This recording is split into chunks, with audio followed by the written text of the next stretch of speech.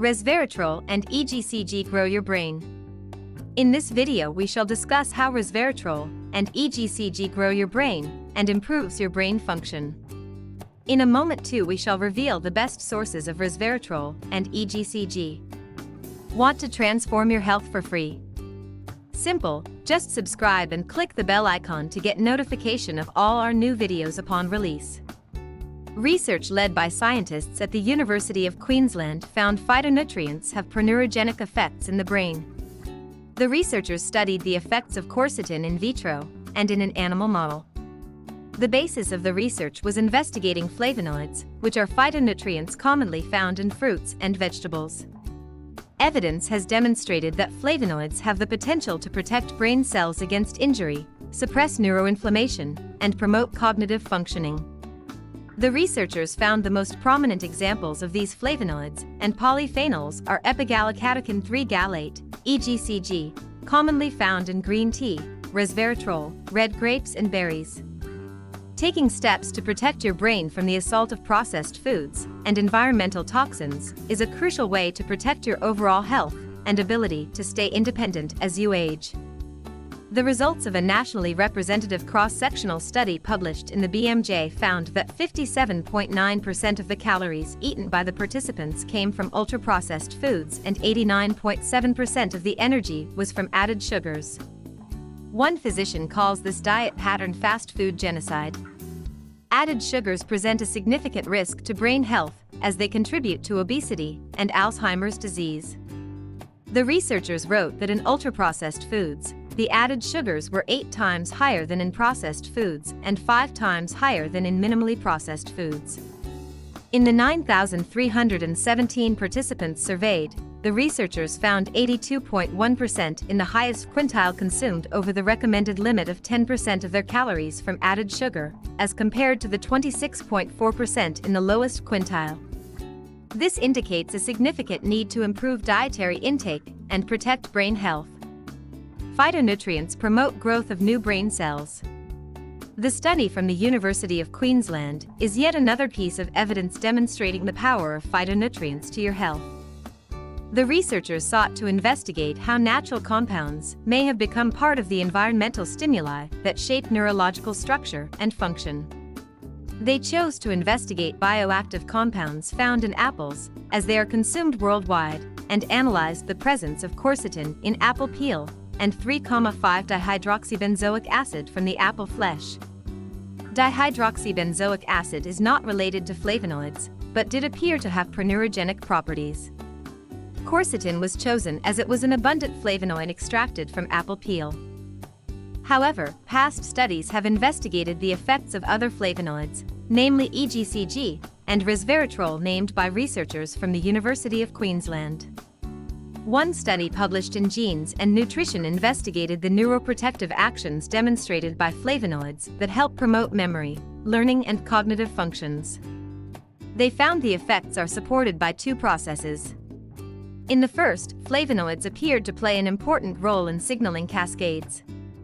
In the second, the flavonoids improve peripheral and cerebral vascular blood flow in a way that could lead to angiogenesis and the production of new nerve cells in the hippocampus. The result of the second pathway is the same described by the researchers analyzing quercetin, generation of new nerve cells in the hippocampus.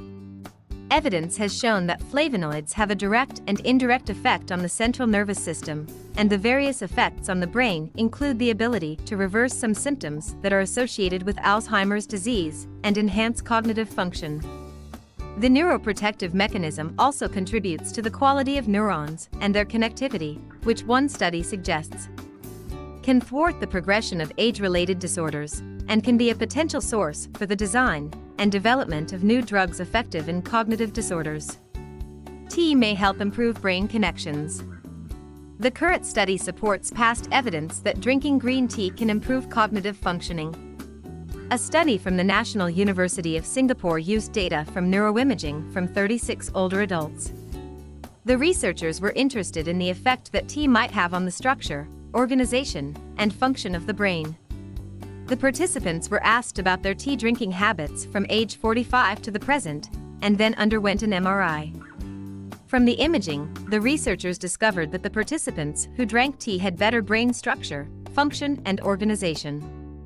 However, those who drank the most, at least 4 times a week for about 25 years, also had greater functional connectivity strength.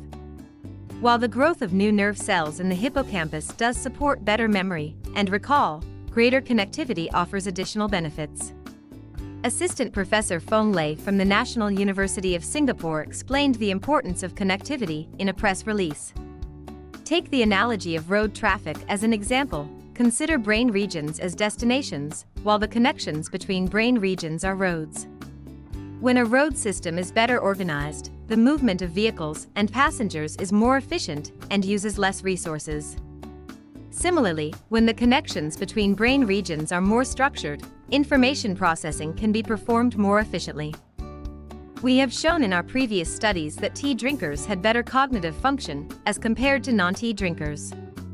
Our current results relating to brain network indirectly support our previous findings by showing that the positive effects of regular tea drinking are the result of improved brain organization brought about by preventing disruption to interregional connections.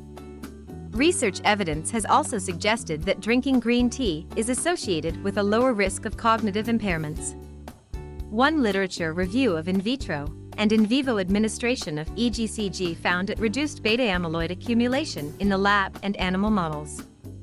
EGCG connected to heart health.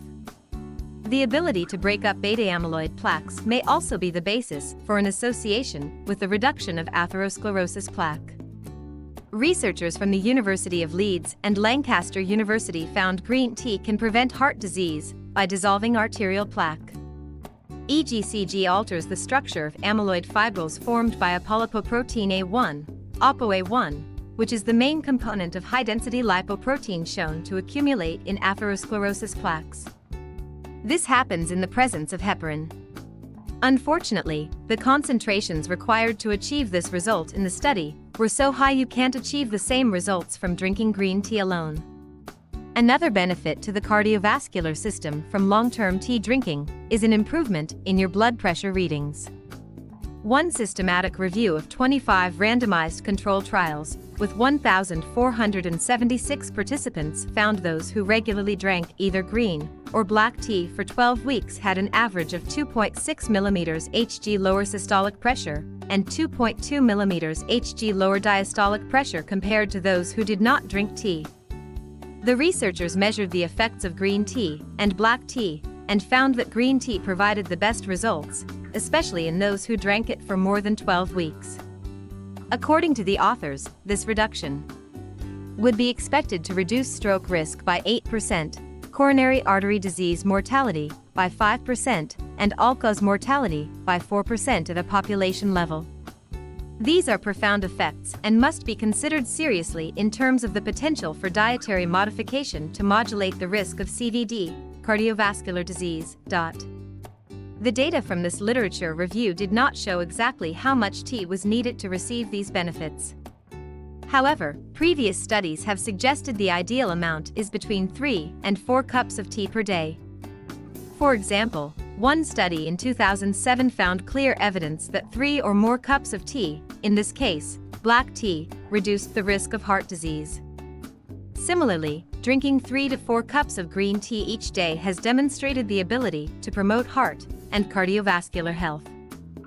Improvements in cardiovascular health may be the result of beneficial effects on endothelial function, which is integral to blood pressure and heart disease. Consider the multiple benefits of resveratrol. Resveratrol is produced by the plant to resist disease. While it is found in grapes and berries, it's also produced by the cacao plant and found in raw cacao and dark chocolate. Although red wine does have some resveratrol, it is in such small amounts you can't drink enough to get the benefits. It's also important to remember that alcohol damages your brain and organs and is itself a neurotoxin. This means drinking enough red wine for the benefits of resveratrol is counterproductive. Resveratrol can cross the blood-brain barrier, where it has a dramatic effect as an antioxidant. Researchers from Georgetown University Medical Center write that resveratrol, when given to people with Alzheimer's, appears to restore the integrity of the blood-brain barrier. reducing the ability of harmful immune molecules secreted by immune cells to infiltrate from the body into brain tissue. The ability to improve cerebral blood flow is likely the basis for the neuroprotective effects of improving cerebral blood flow and cognitive performance, depression, brain inflammation, and may improve learning, mood and memory. Researchers are also investigating resveratrol's use against lung cancer when the compound is administered nasally in high doses. In one study conducted at the University of Newcastle, researchers detected improvements in bone density in postmenopausal women who were given resveratrol.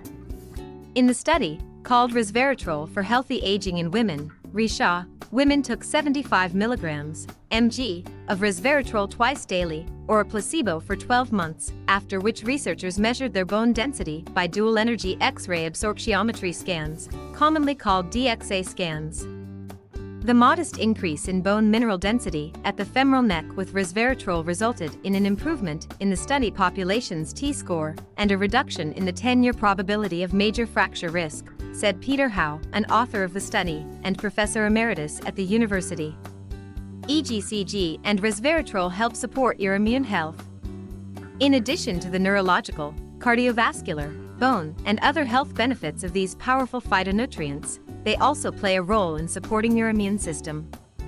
During cold and flu season, and during the current COVID-19 pandemic, providing added support to your immune system may help protect your health. Resveratrol is known to play a role in the prevention and progression of inflammatory chronic diseases such as obesity, neurodegeneration, and diabetes. Evidence also shows it modulates your immune system by interfering with pro-inflammatory cytokine synthesis, modulating immune cell function related to the production of cytokines by CD4 and CD8 T cells.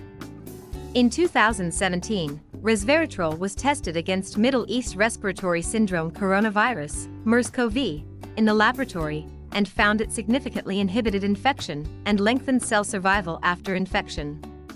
EGCG can improve your body's ability to use zinc intracellularly. The action as a zinc ionophore helps support your body's response against viruses like the common cold, flu, and COVID-19.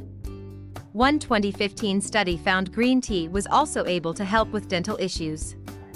After 28 days of using a 2% green tea mouthwash, the data revealed those using the green tea had a reduction of plaque and their gingivitis scores. Evidence has also suggested there is an antifungal activity of EGCG that is 4 times higher than that of the drug fluconazole, and up to 16 times higher than flucytosine. Another study demonstrated a foot bath infused with green tea polyphenols could significantly reduce infected areas of people with interdigital tinea pedis, or athlete's foot. The topical application of a green tea ointment also demonstrated an effective cure rate of 81.3% for people with impetigo. Interestingly, the antiviral and antifungal effects of green tea do not appear to have the same antibacterial effect on your intestinal tract. EGCG is sensitive to brewing temperature.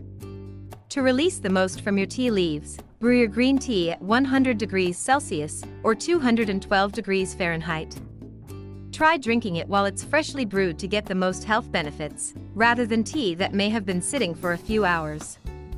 Consider adding a spritz of citrus juice to boost the benefits and increase the catechin absorption. Click the link below to read the article for free now.